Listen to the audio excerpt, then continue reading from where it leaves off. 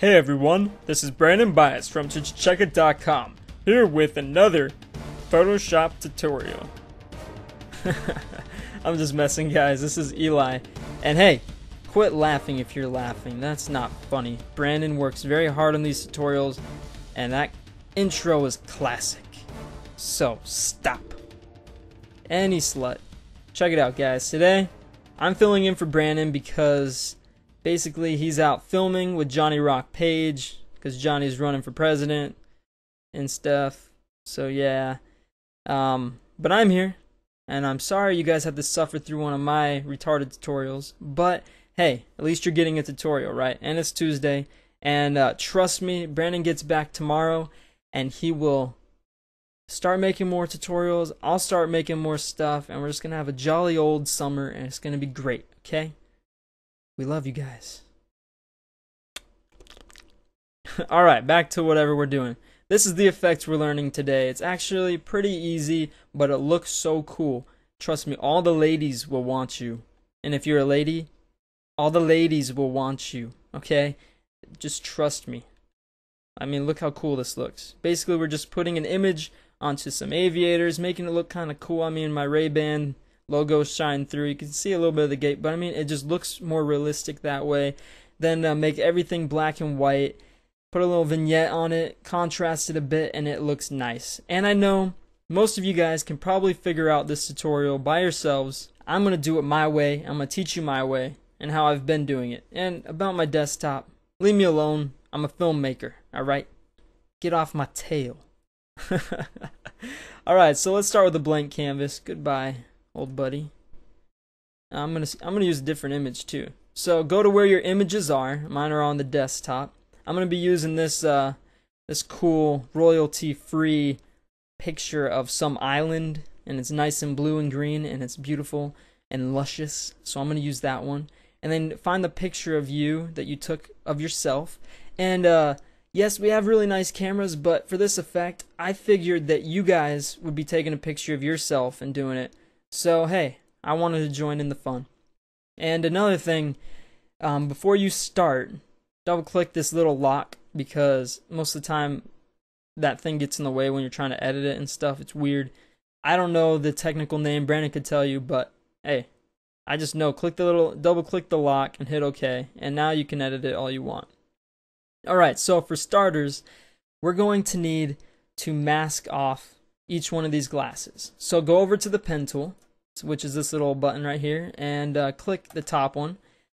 And you're just going to use the pen tool to draw a nice shape around this.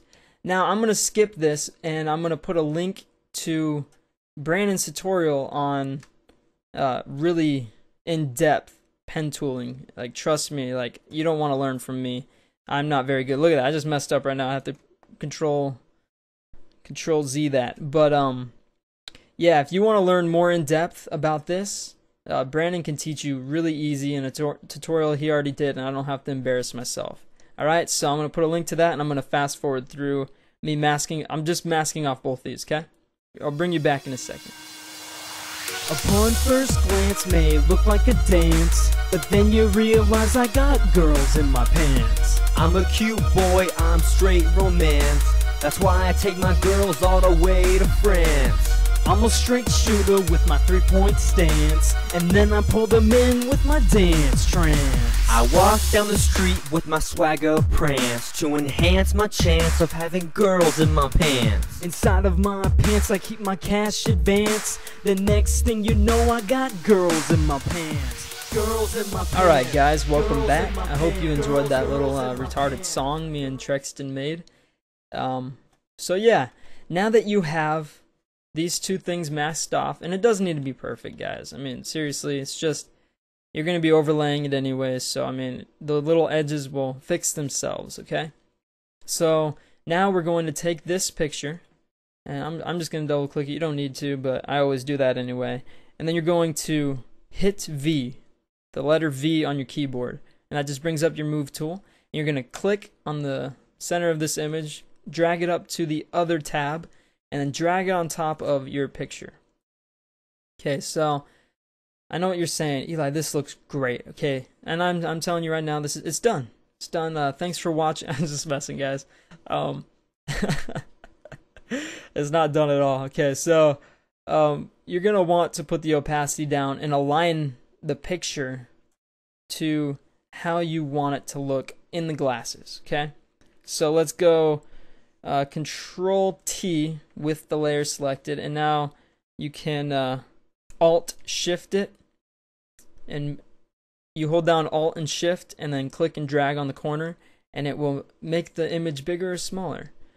And you know, if you want, you know, more precise places, you can put, oh my goodness, I'm so popular. You can just duplicate this and do it twice instead, you know, because you're just going to be taking a little clip of each image. But for right now, I'm just going to grab it. I'm going to do that. I want that side of the image right there. I'm going to move it a little bit. Alright, so I like how that looks right there. So I'm going to hit the check mark. Then I'm going to click and drag the layer down to this little button down here, and that'll just make a copy of that layer. And now I can move that down there, and now I can, oh whoops, wrong layer. Now you're going to select the other layer and position it where you want it, you know what I mean? So let's just go Control Shift. I mean, keep it kind of the same because you want to create that effect like it's a mirror image that you're looking into a big image. You know what I mean? Alright, so once you have both of those images where you want them, bring the opacity back up, and then we'll just turn them off right now so I can show you this next part. So next, you're going to switch back to your pen tool. Boom. And then you're going to select one of these, whichever side you want to do first. Okay, and then you're going to click this little gray box. Okay, that just brings up the shape, like that you actually made the shape, you remember, with the pen tool. So then you're going to right click in the middle of this thing, of the big black shape you made. I'm not racist, it just happens to be black. Then you're going to go down to Make Selection. And then we don't want any feather on it because we don't give a crap. So okay, and boom, you get the little trail of ants going around that shape that you made. So now that you have that trail of ants, now you're going to bring up the picture, and then you're going to hit Control X, and that just copies and deletes that part of it. Then you're going to hit Control V. And I know that there's a shortcut that perfectly does what I just did. I can't remember it though. It's like Control Shift J or something weird. Brandon taught me a long time ago, but I just can't remember it. I'm sorry, Brandon. I know you're going to spank me later, but it's whatever. Alright, so then, since you pasted it, it was going to end up like over here, so you're going to want to move it back to where you had it, or where you want it, really. Turn off that black shape. See, it turned it off. And boom, there you have one eye done. So now let's do the other eye. Remember, you just select the gray part. You have to have the pen tool selected. Then you right click in the middle of the black image that just happens to be black. You go Make Selection, Zero Feather, boom. Then you bring the image back up that you want. You select the image, Control X, Control V. Go back to your move tool, just hit V. Put the image where you want it. Turn off the old layer, and boom. Look at that. Now you have both of them in the picture, and it looks magnificent. But I know what you're saying. Actually, you know what I'm going to do? I'm going to delete these two layers real quick, just because that's annoying, and we don't need them anymore. And I know what you're saying. It doesn't look realistic at all, Eli. You lied to me. I hate you. Well, you little angry person. Select the layer that you want to make it look more real. Go up to this little blending mode, and then just scroll through the different blending modes until you find one that you like. I mean, there's a lot of different ones. Depending on the colors you have, you can make it look more real or better. I really like hard light. Like, hard light always makes it look great. So I'm going to do hard light on this one too. And it keeps the Ray-Ban. And check this out, guys. Oops. Check that out. That looks so cool. I love how that looks. Alright, so now that we have both of them looking good and stuff, now you're going to select the image. You're going to go up to Layer, Adjustments, Desaturate. And that just brings more attention to the images in the glasses. And I just think it makes the whole picture pop a lot more and stuff. I think it looks really cool. But it still just looks too gray and stuff. I don't like that. So image adjustments, curves. Let's bring down the blacks a bit. And bring up the whites. Crush the blacks a little more. Crush the blacks. I'm just kidding. I'm not racist. I'm actually part black, to be honest. So, I'm not racist. Then hit OK. And that already looks a lot better. And now, I guess the only thing left to do is to create a vignette. Vignette. I don't know how to say that. Okay, I'm sorry. I can't pronounce things when I'm under pressure. Okay? So, let's create a new layer. Let's just move it to the top because we can.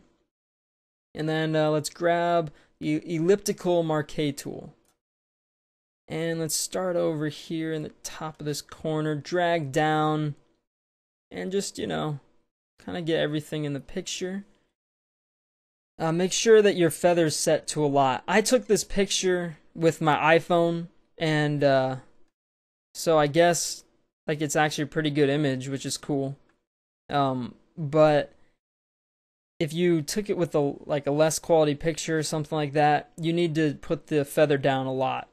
But yeah, my iPhone's awesome. Everyone should get an iPhone. Seriously, it's amazing.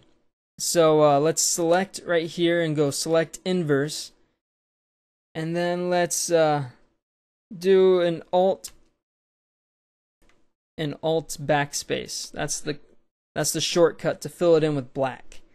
So basically, I just selected the inverse because if you would have just hit alt backspace, it would have just filled in the center part. So selecting the inverse selected just this outer part, and then alt backspace filled it in with a feather of 200, which gave it that soft look. And then you just hit Control D to deselect it. And if you didn't get what you wanted really, you can go up to here to filter, and then you go to blur, Gaussian blur, and you can blur that even more. But you know, I like it a little more blurry, so okay. Now let's go. Soft light normally looks really good, but I mean you could check it out yourself. You know, go through them. I like soft light the best. So then, boom. There you go. Let's hit the, whoa, what the heck. Let's go to move tool, hit V, and boom. And really, if you like just this part of it, you know, you can select it right here. Go into the rectangular marquee tool, and let's say you only like this part of the image. You can select that. Alright, so you're going to go up to Image, Crop. And boom. Control D to deselect. And boom, there you have your picture. I mean, it's just as easy as that. I mean, it looks great. All the ladies will be all over you. And now you can make that your Facebook profile picture. You can make that your Facebook timeline thingy. Anything you want. Alright, guys. Well, I'm sorry that you had to suffer through one of my retarded tutorials. I'm not that good at it.